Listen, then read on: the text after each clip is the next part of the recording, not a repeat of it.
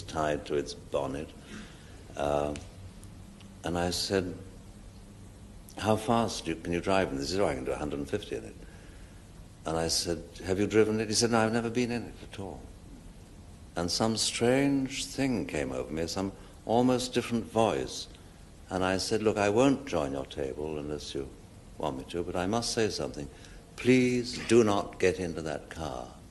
Because if you do, and I looked at my watch, and I said, if you get into that car at all, it's now Thursday, whatever the date was, 10 o'clock at night, and by 10 o'clock at night, next Thursday, you'll be dead if you get into that car.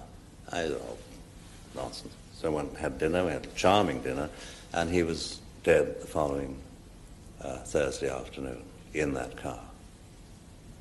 It was one of those odd things.